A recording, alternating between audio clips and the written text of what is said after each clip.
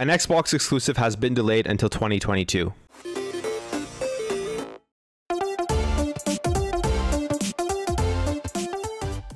Alright guys, before we get into this, if you are new here, as I see a lot of you from my analytics, make sure to hit that subscribe button if you enjoy daily Xbox content. So Scorn is a horror adventure game that is going to be a console exclusive to Xbox, and it will be coming to Xbox Game Pass. It's a day and date game on the service, and it is a game after this initial gameplay trailer was shown off, got a lot of people very excited, especially people who are fans of these horror style games. The atmosphere of it looks extremely just creepy, in a game that you're going to probably get spooked a bit as you play through it. Now, this game was supposed to release in 2021, but after seeing this gameplay trailer, we really haven't heard too many updates on the game. So I guess the reason why we haven't seen too many updates of the game is because of this update post that was provided on their Kickstarter page, firstly announcing that the game is going to be pushed into 2022, and the date of its release isn't going to be announced until December 10th.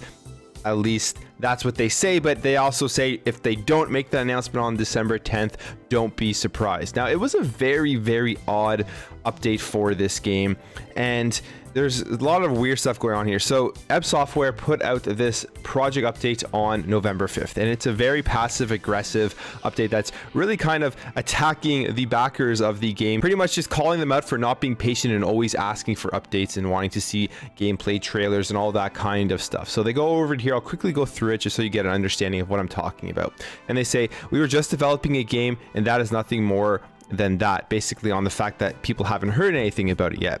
Then they go on to kind of call out CD Projekt Red. As we know, with CD Projekt Red, there was the big issue of them delaying the game, and then the game coming out and being extremely buggy, and they should have kept on delaying it until it was ready. And they kind of put a lot of emphasis on the fact that Cyberpunk 2077 just had a ton of PR and a ton of marketing, so a lot of resources were taken away from actually developing the game and put it on creating hype for the game. Continuing on talking about the problem of hype, and how when you put out that first video of a game that you're trying to make, it gets people excited if it's something that they want to play, and then it creates a vicious cycle of having to continuously keep that hype up. But having to create those hype videos, like I said, takes a ton of resources away from developers and takes away from actually working on the video game itself. Now, this is something we've heard from multiple developers previously, specifically even 343 with Halo Infinite. When people were waiting on a campaign update,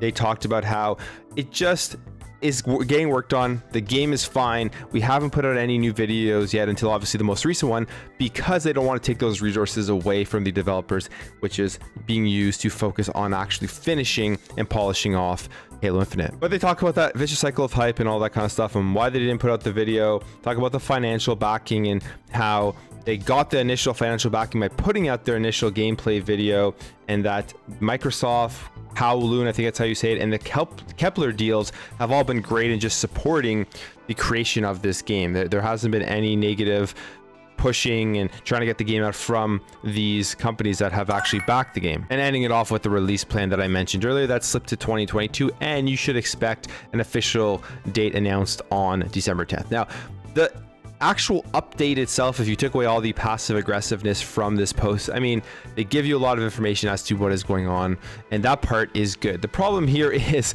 they're really calling out the people that have supported this company, supported this game, and have given Ebb Software pretty much the opportunity to create their creative vision with Scorn. Now, I understand the frustration from both sides. I'm not a developer, but I can definitely understand the frustration it takes, where people on social media are continuously asking for updates, asking for marketing, asking for all this stuff that, I mean, at the end of the day, will not make the game good. Because if resources are taken away from developing the game to make marketing material, which in turn makes the end product not as good as it could be, why would you even want to see that many updates? But then I can also see on the other side, it's been so long since they've seen anything for this game, since anyone's seen anything for the game.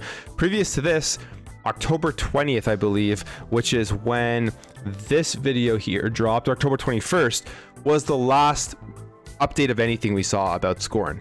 Now, I'm not saying that they needed to put out another video like this, because I'm sure that would take a lot of time and resources, but even just putting a written post on Kickstarter for the backers between October 20th or 21st, 2020, and November 5th, 2021, a whole year later, would have been, in my opinion, sufficient enough to allow people to know that the game is still in development. It's looking good. It may be taking a bit longer than they expect. But yeah, this was just so weird. I don't know why they went so hard against the people that gave them their money to create this game. It makes absolutely no sense. We've seen this type of thing already with Battlefield 5, I believe, where people were upset with certain aspects of Battlefield 5, and DICE came out and said, hey, pretty much just don't buy the game. And they kind of do the same thing here, because at the end they say, if you don't like what's going on, just ask for a refund. And it totally backfired on DICE. People didn't play the game. It was a complete failure, and now Scorn could end up being in the same boat. The only saving grace Scorn has right now, I think, is twofold. One,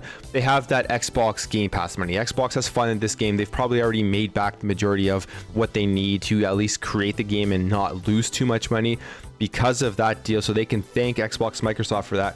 But then also the actual CEO apologize after, and we'll see how, you know, how this works if people take to it. But it's kind of ridiculous what they did here. I think it was a pretty bad move. I don't think you should be going out and calling out the people that have just given their money without even seeing a product to help you fund your video game. And I understand the frustration as well from the development side of things, even though I'm not a developer. But people are very, very impatient. They want updates. They want to see that hype, even though, you know, there's so much stuff to play out there.